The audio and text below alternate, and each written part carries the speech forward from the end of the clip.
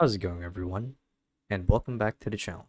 So in today's video, I'll be teaching you guys how to properly generate your own Amazon affiliate link. So without further ado, let's dive right in. So to actually do this is quite simple, and a couple of the reasons why you might want to do it in the first place is because by having an Amazon affiliate link, you're basically giving your profile credibility and social cred.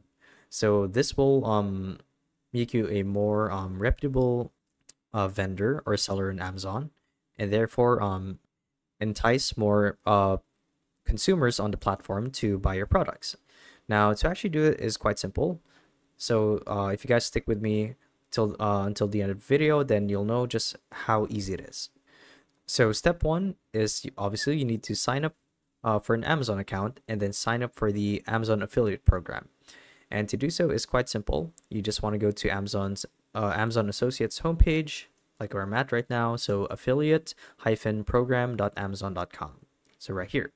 So assuming that you've already logged into your Amazon account, you simply want to click on sign up and follow the on-screen instructions. Basically do what it says, enter your info and whatnot, date of birth, name, all that jazz. And step two, like I said, enter your personal details and website address. So starting with the account information page, you'll need to provide and double check your personal details. So things like your name, address, and mobile phone number. And towards the bottom of the page, you'll choose the main contact for the account you're setting up.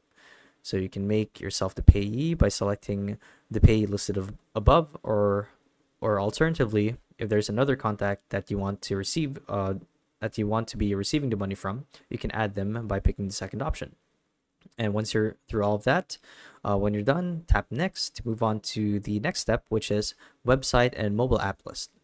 So here, you can list the web addresses you're planning to use for promoting your Amazon products.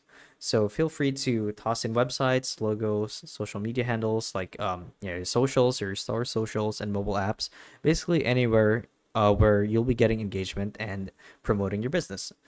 So step three, you need to build your profile. So the profile page will prompt you to provide the details for your website, your social platforms, mobile apps, and begin by setting up your associates IDs. So you can either use your name or your website's name for this.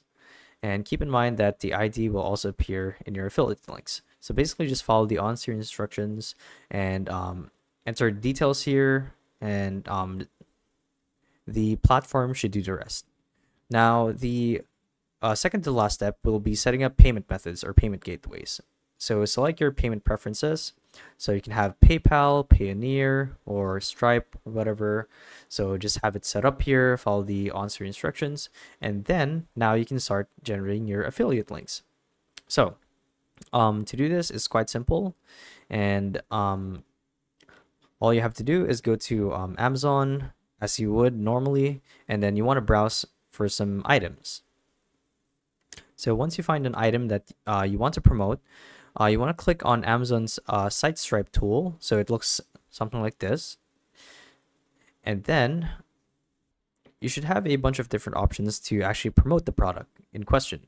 So Amazon offers a couple of options to flaunt the product on your website. So text, image, text and image, you name it. And if you choose an image option, you'll get an HTML code that